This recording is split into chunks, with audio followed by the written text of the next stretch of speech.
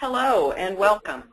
We're pleased to have you join us for today's webinar, CPI 260 Forum, Reviewing Some Basics and Your Questions Answered. This webinar is sponsored by CPP, the exclusive publisher of several powerful assessments, including the Myers-Briggs Type Indicator and the CPI 260. My name is Laura Simons, Product Marketing Manager here at CPP, and I'll be moderating today's webinar. But before we begin, I'd like to cover just a few housekeeping details. Today's webinar will run approximately 1 hour, with the last 10 to 15 minutes reserved for your question and answer. If you do have a question, please submit it via the questions box located on the right side of your screen. You can submit your questions anytime throughout the presentation, and we will address as many as possible. This webinar is being recorded, and we'll send out a link to the recording and a copy of the presentation slides afterwards. So for those of you who went through a certification workshop, today's webinar is a refresher of what you learned. For others, it's a review to brush up on facts about the assessment and some interpretation techniques. This is actually the first of a two-part CPI 260 refresher series, and today focuses on the client feedback report. The second forum will be on October 16th and will focus on the coaching report for leaders. Today and in October, our speaker is Robert Devine.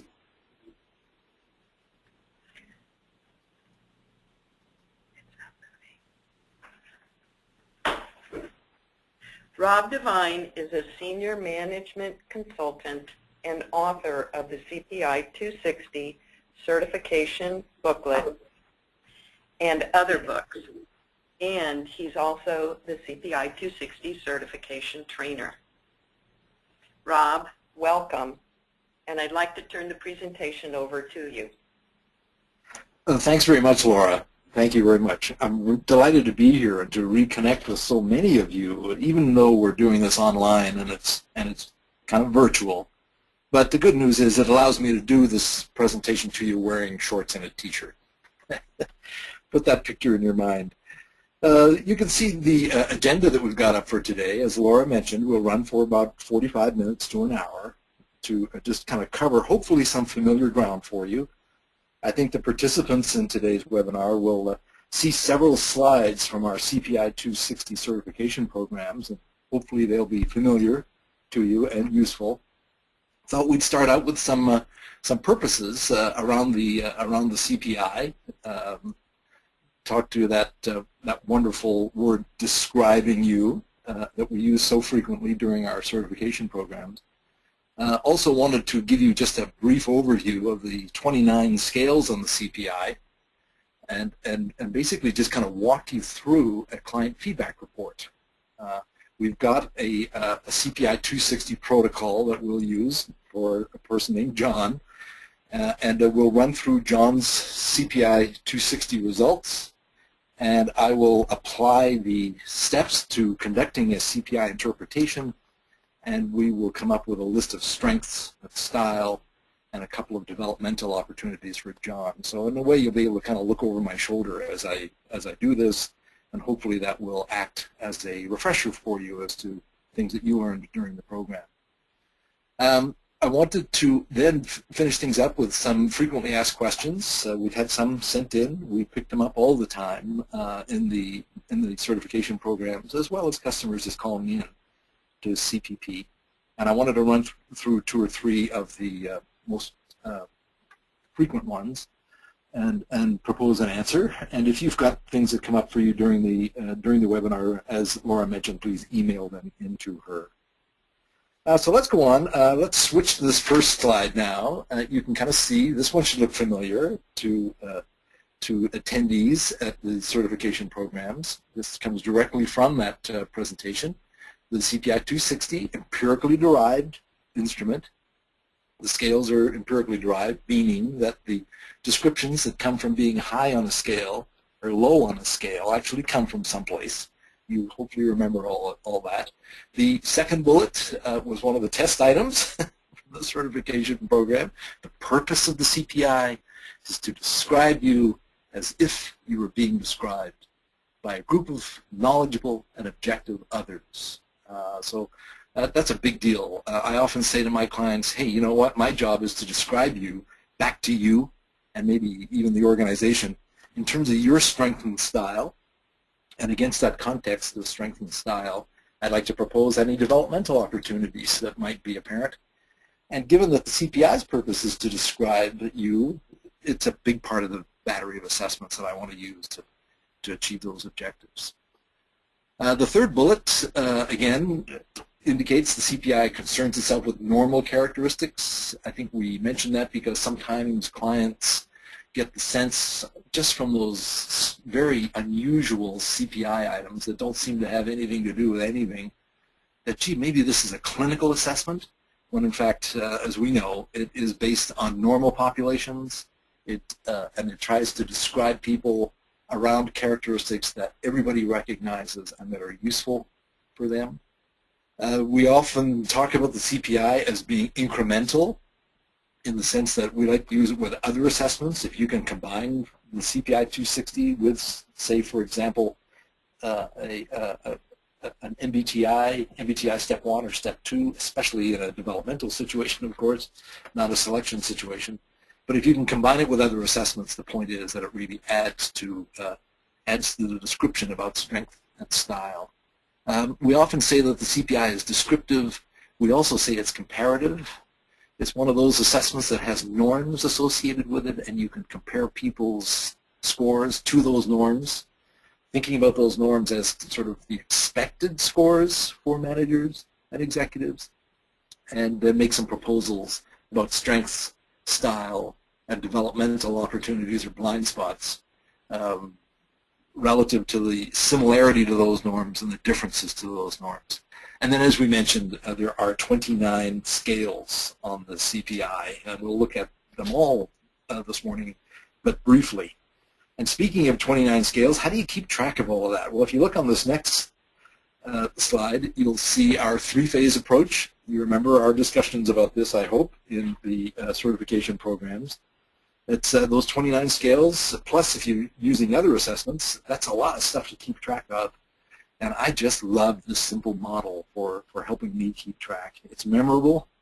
My clients and my executives and managers, they remember this. They know what it means. I like it because it's sequential. It kind of, we run through these phases of, well, what data do we have about you? Your dominant score is 76. Your Myers-Briggs type is this. And we start to collect all of the data and get a sense of this individual, how they've scored on all of these various assessments and all these various scales. And then move into that second phase of, well, so what are the implications of that, if it's true? And it's at that second phase that we would look at these characteristics that we're collecting and start to characterize them as to whether they are helping us or hindering us achieve our objectives.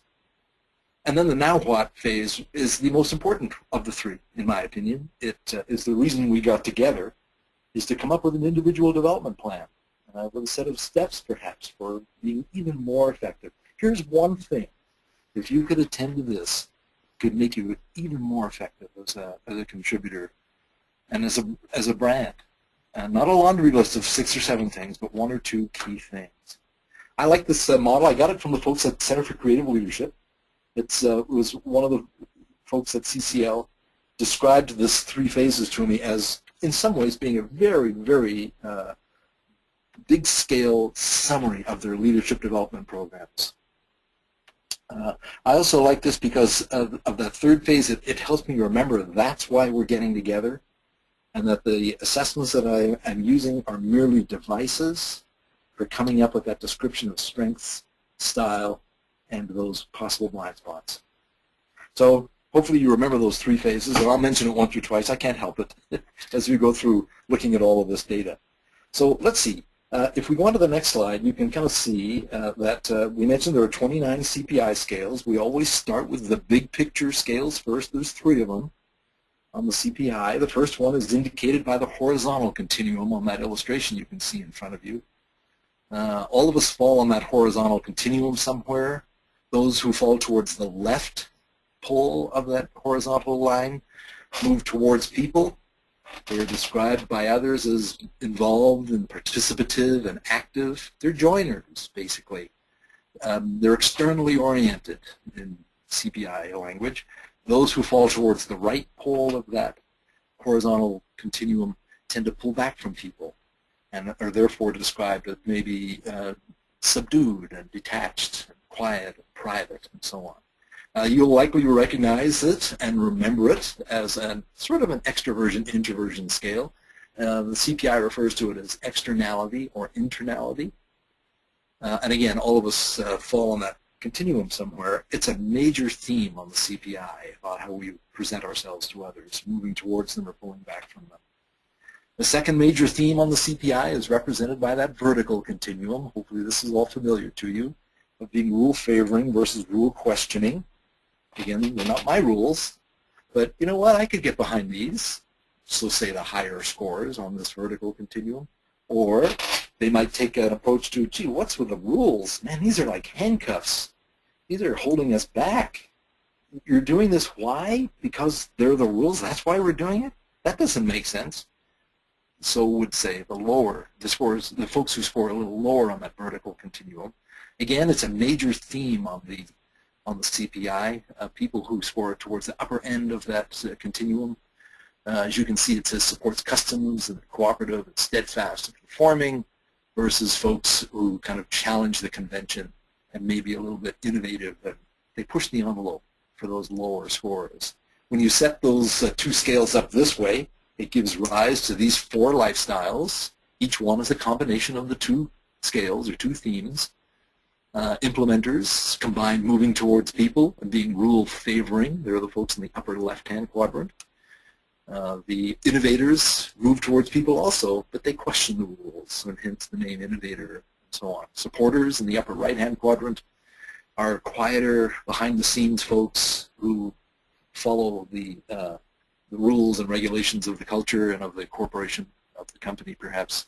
And folks in the lower right-hand quadrant combine that rule questioning with that focus on the inner life, the so-called visualizers.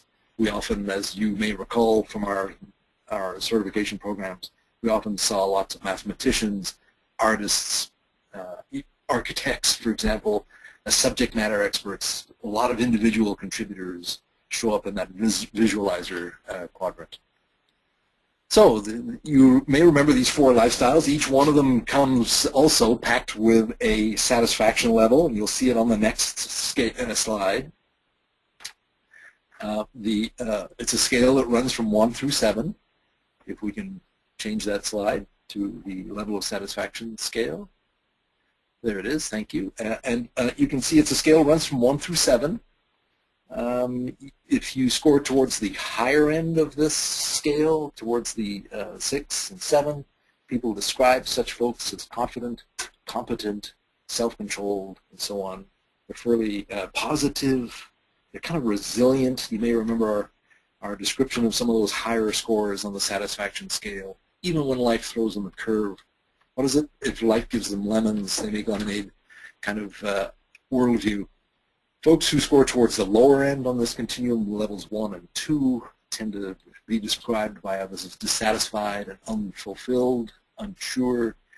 Kind of, it's as if their worldview is, gee, I don't quite have this together yet. I'm still working on that, but there are parts of my life that I'm not comfortable with and they're frustrating to me.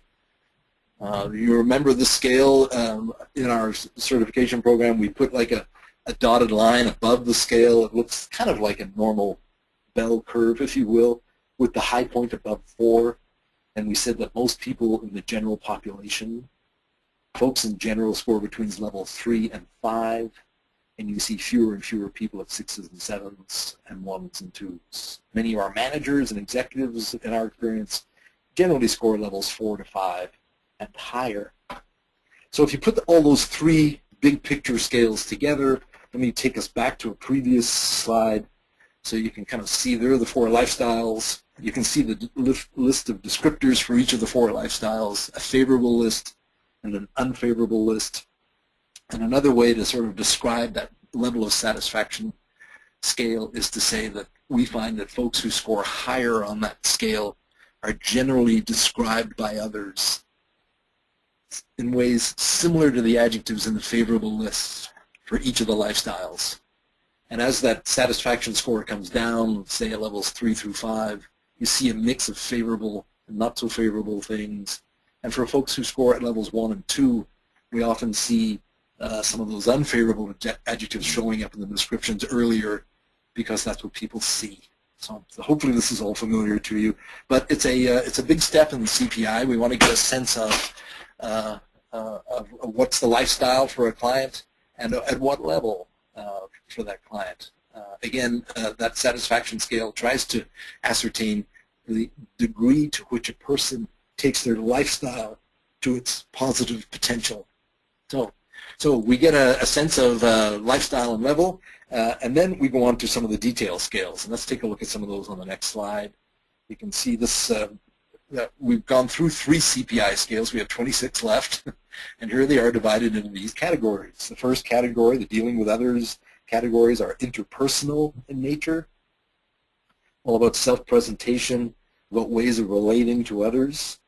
The self-management scales are more intrapersonal, about personal values and attitudes relative to things such as structure, regulations, the rules, quote unquote. Those self-management scales. The motivations and thinking style scales, there are 3 of them, a lot to do with achievement drive, about intellectual focus, and then some personal characteristics such as flexibility and sensitivity and so on. And then we finish things off with a set of 6 work-related measures. These are called, we call them the new addition scales, and we call them new because they were scales that were added after the CPI item set had been collected, and from research, and these scales showed up over the years, and we found that they were very useful scales, and they add another light shining on how people complete their days in the world of work. So you likely remember these categories of scales, and then let's go on and take a look at them in a little bit of detail on the next slide. There are those interpersonal scales. There's 7 of them, starting with DO for dominance, running all the way through to EM for empathy. Dominance is such a workhorse scale. You may remember it. It's such an important scale for describing a leadership style. It's about assertiveness and confidence and poise and task focus and so on. It's also, as I say, all of these scales have to do with how we present ourselves to others, all the way through to the empathy scale. It's always helpful for us when we're doing a CPI interpretation to take a look at these 7 scales and see, are they generally high? Are they about where expected? Are they generally lower? And as I look at the 7 scales, which ones are highest? Which ones are lowest? Is this a statement the person is making? Are there peaks and valleys on the scores and so forth? Then we go on to the next self-management scales. The intrapersonal focus of these scales, as you recall, starting with RE for responsibility and social conformity and self-control, running all the way down to TO for tolerance. And they attempt to describe our need for and approach to things such as structure, rules, policy. Folks who score higher on these scales embrace and accept and promote such things. Folks who score lower on some of these scales tend to push back against such things as structure and the way we do things around here. And as I mentioned, it runs all the way through to that TO scale, that tolerance scale. You can see it listed there as openness to others and also openness to their ideas. Remember, this is a multivariate assessment, so we mentioned 29 scales. In a way, it's sort of like having your client take 29 assessments.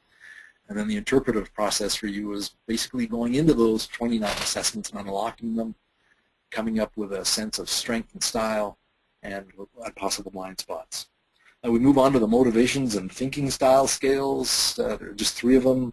You may remember these achievement scales, AC, achievement in structured, sort of formulaic work environments, and the AI scale being achievement in work environments that require and reward innovation and improvisation and so forth in that workplace. You may recall the CF scale, conceptual fluency, described somewhat as, it's the one scale in the CPI that co-varies strongest with intelligence measures. It's about using one's given talents, I guess is the way to describe that scale. And then we go on to the personal style scales, 3 of them in that category. You may remember the insightfulness scale, a real interesting scale, a facility with relating to and understanding people, but at the conceptual level, more theoretical level.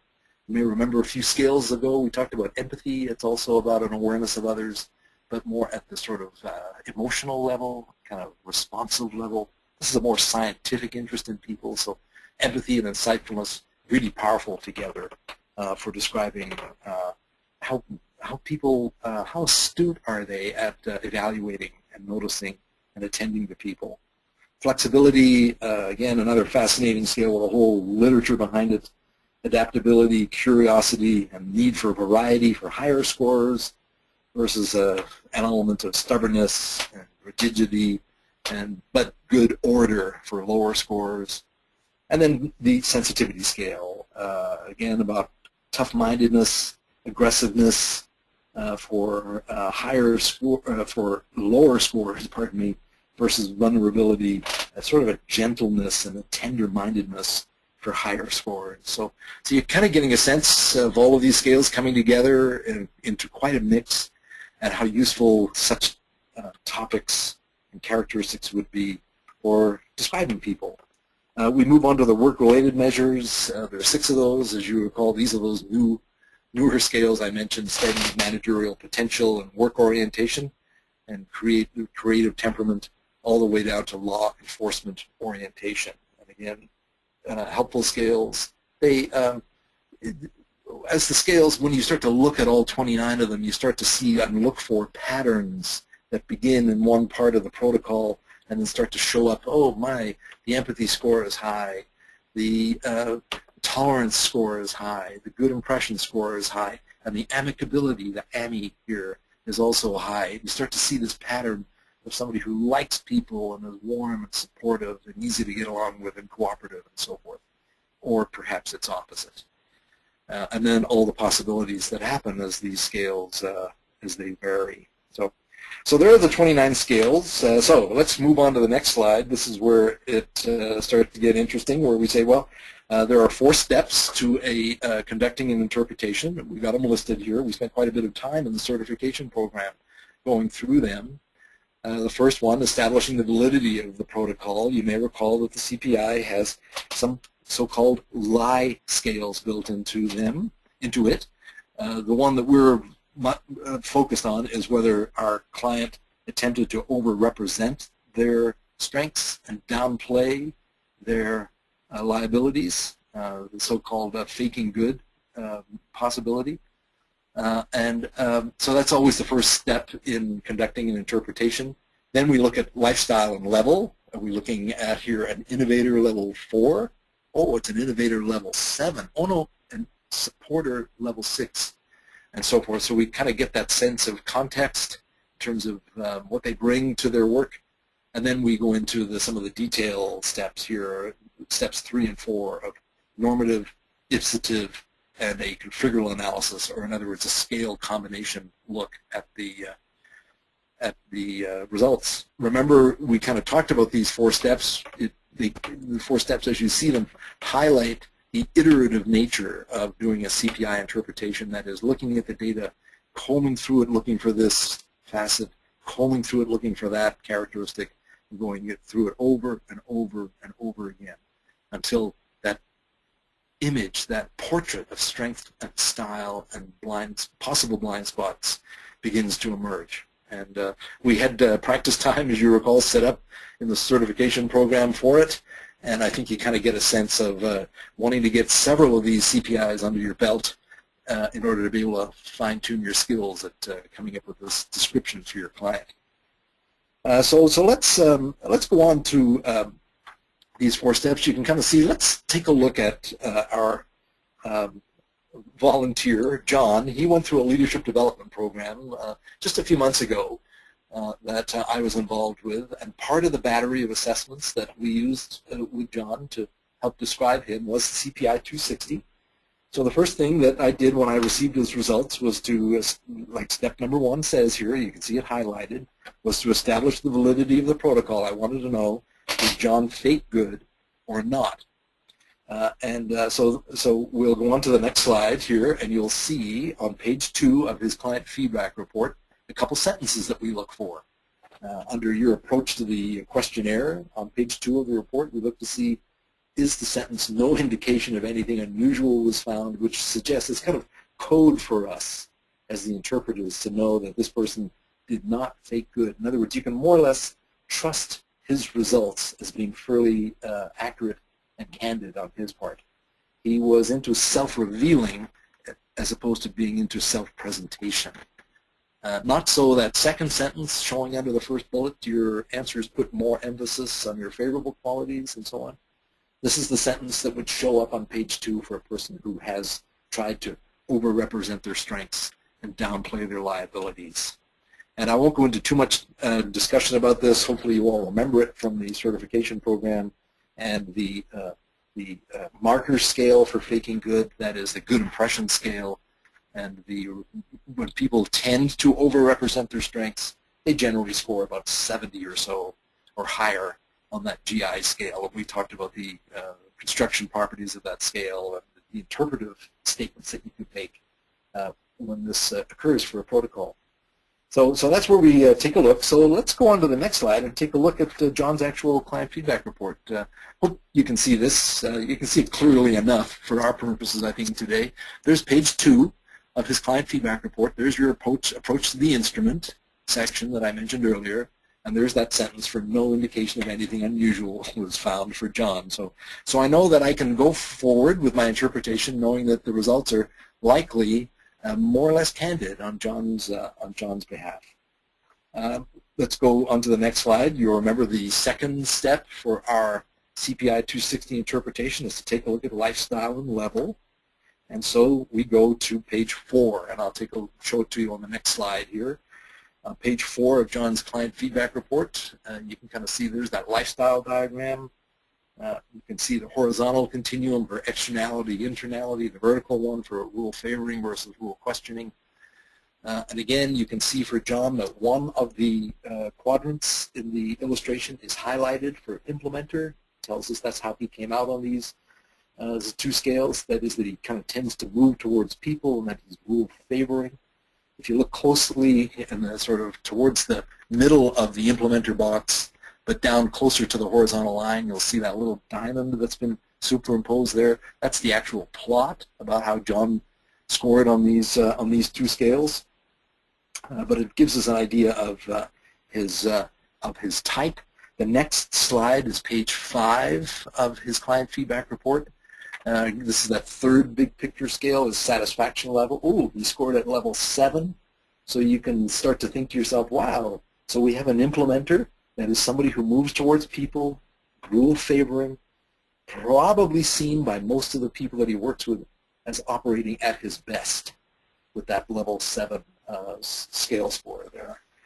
You then, if you need some words to start to remember, what we want to do is to describe John in terms of his strengths, style, possible blind spots, and already I'm starting to get some ideas of strengths. Take a look at the next slide. You may remember this great and useful information from Pete Meyer and Sandra Davis, longtime supporters and authors around the CPI instrument, and they have identified for us what do the various managerial styles look like for the 4 lifestyles of the CPI. Remember that John's scores came out at implementer level 7. I've highlighted his implementer characteristics. You can see that implementers value accountability and goal clarity and so on, what they support, what they want, what they show, and already I'm getting some words that I could use to perhaps describe John in terms of his strengths, style. Oh, and here are some possible mistakes that he might make when mistakes occur. That is ignoring creative or unusual ideas, or maybe being too competitive and pushing pretty hard. But But I go to this information, I start to write down possible words to describe John in terms of his key characteristics. And then we'll go to the next slide, and you'll see the third step. After I've got a sense of his, he did not fake good. His results suggest an implementer level 7, and now we go to the looking at the results normatively, ipsatively, and to save time, I'm going to combine steps 3 and 4 to look at his scales in combination with one another. And if you're wondering about that first piece, the normative interpretation, you look at the next slide, you'll see that information that was collected by CPP over, I think, about a two-year period, the normative interpretation. We can move the slide. You'll see the scale plot for the 20 main scales. These are 20 of the scales, anyhow, on the CPI 260. Oh, back a slide, please, Laura. Thanks. You can see the scale plots for 5 different levels in an organization. You can see the mean dominance scores, DO for dominance there. And it's a pretty good sized sample of folks in organizational life, about 6,500 people. In this scale plot, if you look at that first column underneath the line graph, you'll see that the higher one goes in the organization, the higher goes the dominance score. So it perfectly maps. But the expected range seems to run from about 57 to about 65. So you kind of get a sense of, oh, okay, so we're kind of expecting scores in those mid to high 50s to mid 60s. And once you kind of have a sense of what John's scores might be relative to that range of scores, it will help you start to find and describe further strengths and possible blind spots as it runs across the whole set of 20 scales. Remember that that 50 horizontal line, that horizontal line there represents the average score of 6,000 other people selected from the general population. 3,000 males, 3,000 females, randomly selected. They all take the CPI 260. We score all 6,000, and then we set the average score for each scale as 50. And then when people show up in organizational life, you can see where we kind of expect their scores to show up. Notice that for the first 19 scales here, that people in organizational life, running from dominance all the way through to flexibility, they score higher than people in the general population, with the exception of sensitivity, that last scale. That is, people, especially managers, executives, score lower on sensitivity. It looks like they run from about 42 to 47. And again, the same thing applies to what we talked about with dominance. These are expected ranges. If the scores on dominance get really high, we worry that dominance is turning into domineering. Here for sensitivity, if the scores dip into those 30s and 20s, we start to worry for our client about whether their sensitivity is turning into a real tough-minded, insensitive, maybe not aware of their strong impact on others, and in some instances, and for some people, a strong negative impact. So it's real handy, as you can imagine. Remember, the CPI is descriptive as well as comparative. So it's great to know where to find these norms and then to start to apply them to the individual's results. So if we go to the next slide, this is where we start the process. We go to page 6 of the client feedback report. There's John's dealing with others scores. Remember, the 50, as it runs through these 7 scales, represents the average score of 6,000 other people in the general population.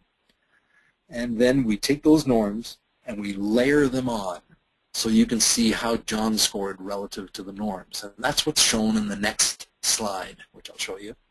Here's the same set of scores for John, and you can see I've gone in and just kind of marked it up with that range of scores for dominance. Remember, we expected the scores to run from about 57 to 65. So you see that first little set of red hash marks there for the dominance scale. And you think, oh, wow, that's interesting. John's dominance score is a little bit lower than I was kind of expecting. Not too much lower, but a little bit lower. He scores at around 53. Huh. What do I make of that? Also, as I look over all 7 scores for this set of scales, I notice that they're kind of a little bit below the expected norms. One of them at Yeah, and then there's one slightly above, and then there's 3 or 4 that run a little bit lower. That's interesting. Now these are interpersonal scales, remember, the dealing with others scales. So I'm starting to see a little bit sort of a quieter style, a little bit low-key, maybe a little bit and cautious style for John. I'm looking at that dominance score a little bit lower, and I think, it's interesting. He's likely a pretty private person. Looking at that sociability score, that's interesting. And he's really actually not that alert to people, I think. That empathy score tells me this. I was expecting scores in the mid-60s. He's in the low 50s. He's likely not that alert to and reading what other people are, maybe nonverbal cues that they're sending him about how they feel. And I'm, again, back at that dominance score. I'm looking at that a little bit lower, and I'm thinking about some, remember, I want to start a list of strengths and possible developmentals for John so that I can talk about them with him. And I'm wondering about some hesitancy in asserting himself, or maybe it's just quiet confidence. I'll have to raise that when I sit down with John. I go through his results. So you see I'm starting to pull these things from this normative interpretation. Off to the right on that sheet, you can see some numbers written in the margin, 1, 2, and 7. This is my attempt at an ipsative approach. That is, I'm taking a look at John's results compared to John, not compared to the norm. So I look at these 7 scores and say, which one of the 7 is highest? Social presence. Interesting, a score of 58 by the looks of things. That's interesting. Social presence. Well, maybe he can be witty, is what that would suggest, and he can show confidence if he has to. But it's not a usual brash sort of style that you would see with John. And again, I'm looking at the at combining the scores for empathy. You can see I've written in insightfulness down at the bottom of the sheet there with a score of 52. I happen to notice that the empathy is low. That the insightfulness is lower. Look up above, sociability is lower. He's likely not a people person. I'll keep that in mind. Maybe he emphasizes task more than people. So you can kind of see I start to think in my mind of the proposals that I can make to him about his strengths and style, and maybe some developmentals from overuse or underuse of some of these characteristics. And so as I kind of go through this normative and ipsative, and you can hear me combining the scales together, I start to come up with some characteristics for John, and I can start to list them. You'll see them here on the next slide. Here's a list of comments that I would start to jot down as I'm looking at his results. He can get along with others. I know he can, but, and here are some conditionals, maybe low-key and cautious, keep some distance. It's probably hard to get to know, and he's likely kind of independent. I'll keep that one in mind. Could he be independent? Because there are some other CPI scales that will shed a light on that. And now some proposals. You know, he likely works best alone, or maybe with small groups of folks that he knows well. Gee, he ought to be careful that he's not too quiet for some people, especially if he's in a supervisory or managerial role. And some people might think that he just kind of keeps information to himself. He may just think, I will share the information if I think it's needed, but I'm not going to fill the space with unwanted dialogue. Maybe that's what he's thinking, but others may perceive it differently. But so you can kind of see I start to assemble these comments around working with people. For John, these are the things that jumped out at me from the previous 7 scales and some others. If we go on to the next slide, you can see I keep on going through his protocol. Now, before I was at page 6 with those interpersonal scales. Now I'm at page 7 with those intrapersonal scales. I marked it up with the norms again. You can think, oh, interesting. Again, he's either at or below the norms for those 7 scales of self-management. And I'm going to also run through it ipsatively and configurally. That is, I'm going to look at John's scores compared to himself, his own scores versus the norms. And also, I'm going to look at scale combinations. And again, you can see the numbers off to the right for the self-management scales. Which one was highest? Tolerance. Which one of the 7 was the lowest? Commonality. Oh, interesting. Folks who score lower on commonality again like to separate from others. They have that sense of being unique from others. They want to do it their own way. They have a different way of viewing the world. Again, this is starting to fall into place with what we saw on those first 7 scales. Kind of individualistic, maybe, is some of the things that would jump out at us. If you go down to the lower portion of that page, under the motivations and thinking style scale, you can see the ACAI scales. Remember, we always look at those in combination with one another, so I can see that, gee, AI is higher by almost 2 standard deviations, 19 points. Wow, that's a big difference, a significant difference in the direction of being independent, kind of like, hey, tell me what is wanted, now go away and let me get us there. Don't micromanage me, don't get in my face. And, you know, that fits very nicely with that commonality comment. I'm getting a sense of John as being somebody who marches to the beat of his own drummer, or whatever that comment is. And it's in keeping with some of the earlier remarks that we made from the interpersonal style scales. So if you go on to the next slide now, you'll see I'm starting to build myself a list. Here's the second cluster of proposed strengths for John, with the clear objectives and expected outcomes, but wants to find his own path through. You can see where I got some of this from those scales. There's the marches to the beat of his own drummer comment. Doesn't like to be micromanaged. That's that ACAI proposal. You know, just tell me what's wanted. Now let me figure out how to get us there, and I'll likely get us there in ways that are different from the way you might do it, but it'll get done. And so such folks don't like to be micromanaged, and I'm making a proposal here. You know, maybe when John's in a supervisory role, maybe he extends this freedom from constraint and micromanagement to his associates. I don't like to be micromanaged. I will not do that to them, even when he ought to, if he's in a supervisory role. And so I will, in the debrief session with John, alert him to that possibility as a way that he could adjust his management style. But you can kind of see the strength starting to build. I go on to the next slide, and you'll see I just went through the personal characteristics and work-related measures scales, again marking them up so that I could see where I was expecting the scores to show and looking at John's scores relative to them. That first scale, insightfulness, again, that's that ability to read what other people are thinking, but more at a conceptual, theoretical level, as opposed to that empathy. You can see I wrote his empathy score in, which you remember was also about 10 points or more lower than we expected. His insightfulness scores are lower. I'm starting to think, gee, he could be a better student of people. He misses cues. He doesn't pay attention to them, or he ignores them, or he doesn't want to get involved with them. What's with that? I'm thinking to myself, especially if he's in a managerial or supervisory role. Interesting, look at that LOP for the third scale in the left margin. It's our little short form for lowest on profile. His sensitivity scores, you can see them.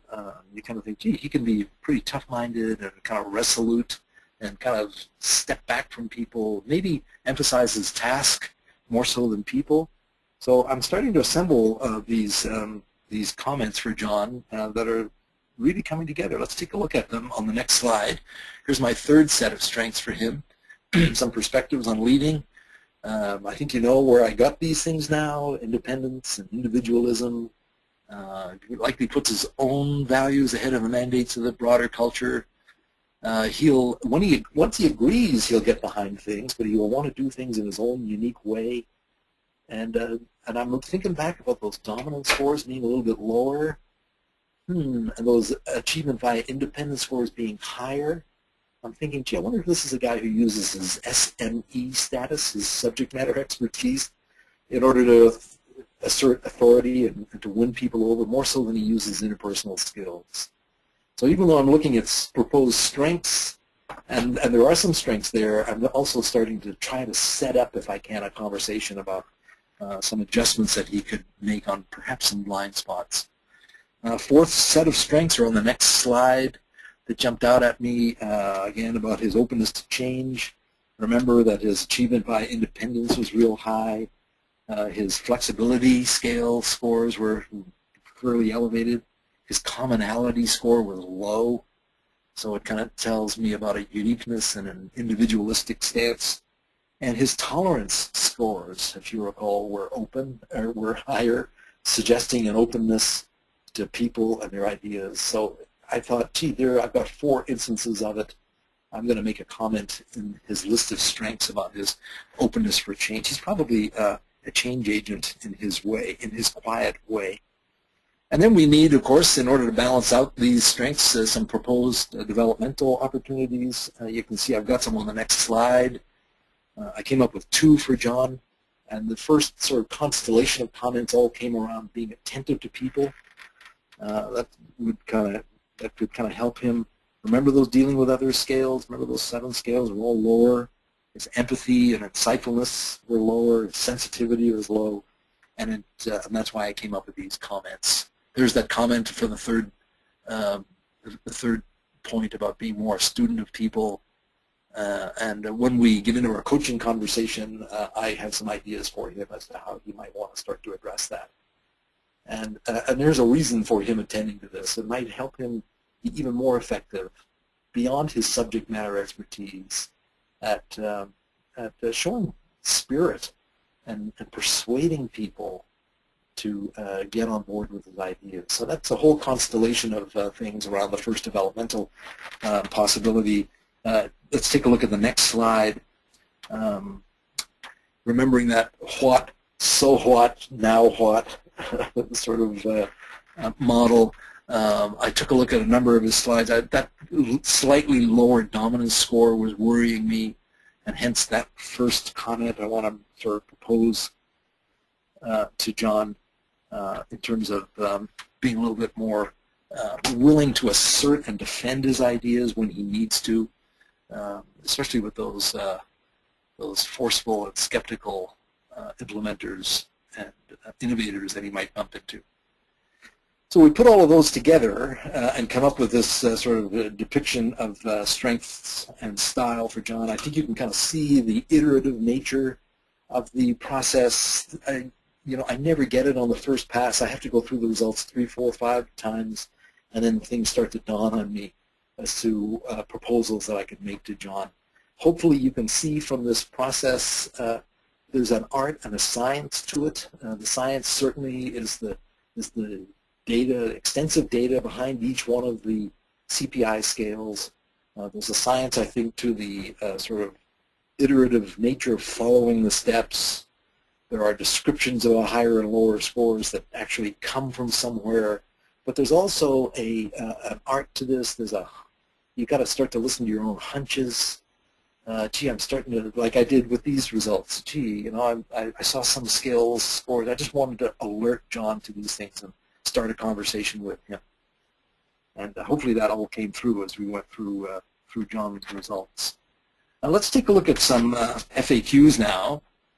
These are questions that have come in over the transom over the months. They are also some questions that come up from attendees at our certification programs. The first one, how do you suggest framing a client's test-taking mindset to address the issue? And I would say, first of all, is to, in the certification program, you may recall that we spent a little bit of time practicing how to administer a CPI, how to set it up so that you reduce the fake goods that you might get, so that you reduce people getting into self-presentation mode as opposed to self-revealing mode. And what I try to do is to spend some time with my clients explaining why we're using the CPI, what it does, why this is going to be helpful for us. And then I usually say to them at some point, just remember when you're answering the items to be yourself, respond quickly and candidly as you think you generally are, not as you think you should be or the way other people want you to be. And I try not to get into conversations at all about you at home versus you at work, because I don't want to introduce any sort of artificiality into their responses. I don't want them to start to kind of think about the way I want to come across at work, because I think they can quickly morph into self-presentation as opposed to being self-revealing. So I hope that answers that question. Number two, how changeable are the scores? They are reasonably consistent. You may remember some of the conversation that we had in our certification programs that evidence would suggest that some of the interpersonal characteristics might be more easily adapted and changed. You can teach people to speak a bit more, maybe a bit more forcefully, maybe be a bit better organized in how they present, be a bit more confident in how they present. And you can also perhaps teach the opposite, get people to speak a little bit less, to not kind of try to fill every silence with a barrage of words, be more active listeners, engage and ask people questions, and let other people speak. So those interpersonal things seem to be easier taught, easier changed. There are some characteristics on the CPI that are a bit more enduring, characteristics like responsibility, conscientiousness, maybe even integrity and ambition, and so forth. I think some of those things are a little bit more enduring, as I say, and not as easily changed. But over the retest statistics that we looked at in the certification program suggest that the scale scores are reasonably robust. They adjust with life's challenges, but the scores generally come back. Question number three, how can I handle a confidentiality issue when my client's manager demands to see his results, but my client doesn't want his manager to see them?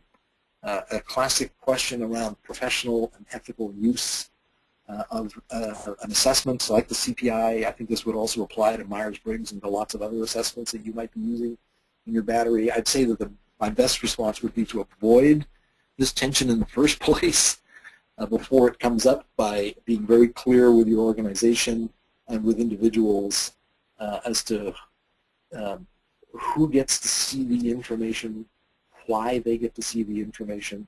Personally, I like it best if it's in a developmental situation, if the data belongs to my end client, and I like to spend some time with them saying, now what are you going to do with your results? And one of the things that I might suggest to them is that they take the results and go back to their manager and kind of say, well, that was an interesting process. I heard some things. I found out some things I think that are helpful to me in terms of my own strengths and style, and here they are. And to list those and discuss them and kind of ask, would you agree? Would you agree that this is what I bring to our teams? And in like spirit to say, well, and here's a developmental opportunity or a limitation or a blind spot that I picked up. And I think that this at some level there's some truth to that. And if I can address that, I think I could be even more effective. Would you agree? And would you help me? So I like to set up that conversation ahead of time. I try not to get myself into these kind of situations where the manager demands to see the results and my client doesn't want that to happen. And I try to avoid that. And quite frankly, in most situations that are developmental, I would not get involved in that. I would not say, well, I'm going to share those results with you over the objections of my end client. The main exception to that rule, of course, is in the selection application for the CPI. And again, that's a situation that has been well defined ahead of time. And I've never, in all the years that I've been doing it, never had a client say, no, I don't want you to use the assessment as part of a selection decision. I've never had that happen. So let's see. The fourth bullet asks about more FAQs. Laura, I'm wondering if anybody emailed anything in during our rambling conversation here? Yes, Rob, we got several questions. One interesting one, and we may only have time for this one remaining one. Somebody wrote in and said, I've been asked to work with support staff to develop interpersonal skills and pre-leadership skills. The CPI doesn't seem relevant. I use the MBTI tool and am wondering if there is a secondary recommendation you might have. Well, I have used the CPI in situations like that for support staff and for new managers for a couple reasons. Well, first of all, I do like to blend it in with something like the Myers-Briggs. Myers-Briggs is just absolutely made for a situation like that. I think people get a lot of very useful information out of the MBTI. Lots of it has to do with just the way the whole model, the Myers-Briggs model, celebrates the contributions of all 16 types and very gently and supportively addresses possible blind spots, but it really tries to celebrate strengths. I think that's why the MBTI is so powerful in that situation. Where I would use the CPI in a situation like this with possible support staff would be to say, if you, especially with people who have aspiration to move beyond support staff into supervisory positions, or to work a lot and closely with supervisors, managers, and executives, is to have a sense of, for them, as to how they may be similar and how they may be different from such populations. That is, just looking at their own results compared to those norms could be a real eye-opener. But there is a caveat that goes with it, and that is you want to make sure that somebody doesn't look at their results and get that feeling of devastation of, oh wow, I could never play at that level. So that's why I would kind of blend the MBTI into the mix. I hope that responds adequately. I think you did, Rob, and I think you've done a great job. I think we're just about out of time, unfortunately. But before we close, I'd like to remind everyone that CPP does have a Refer a Colleague program for the CPI 260 certification. If you refer somebody who does register, we'll send you a $50 Amazon gift card as a token of our gratitude. We'd like to thank everyone for joining us today, and especially you, Rob, for sharing your awesome knowledge and expertise. You truly are an expert. For those who are still with us, if you've opted out of receiving CPP email communications and want to receive the follow-up pieces that we'll be sending you, you're going to need to change your email preferences by going to www.cpp.com/emailprefs. That's EMAILPREFS. And we thank you all for joining us, and remember Part 2 on October 16th. Goodbye. Thanks all. Best luck to you.